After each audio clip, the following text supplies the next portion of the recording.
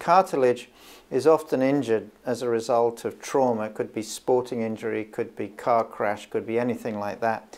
And it's also lost during arthritis. And when you lose cartilage, it can be painful, and the joint doesn't function properly because it's cartilage that's the bearing surface of the joint as you move. And if it's not there, the joint grinds and doesn't function properly. And it's a tissue that has no ability to repair itself. So if you break a bone and you're a healthy person, you'd expect it to heal.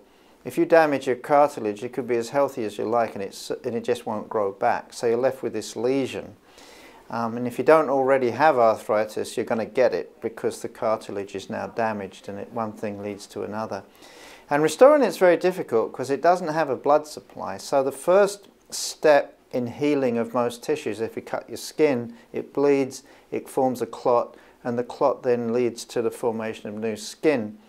Cartilage doesn't have a blood supply, so there's nothing there to initiate the formation of new cartilage. It also lacks stem cells being the cells that come in and restore most tissues. Doesn't happen in cartilage because they don't have them.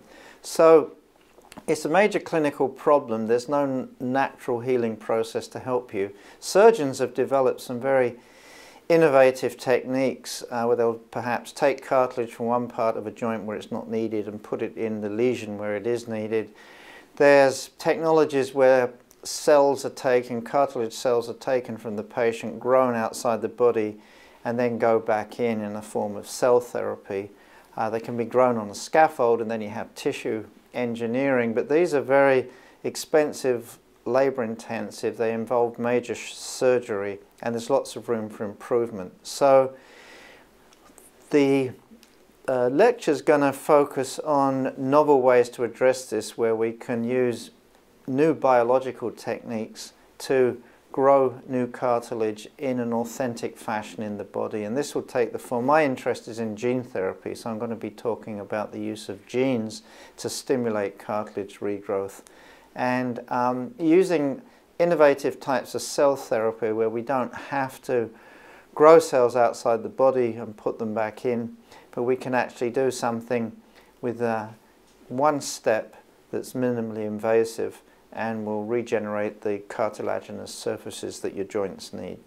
Well, at the moment, most of the work's being done pre-clinically, which means it's being done in animal models, and some of that's looking very promising indeed. There's no clinical trials yet on the horizon, but now we have a new centre, maybe there will be coming up shortly.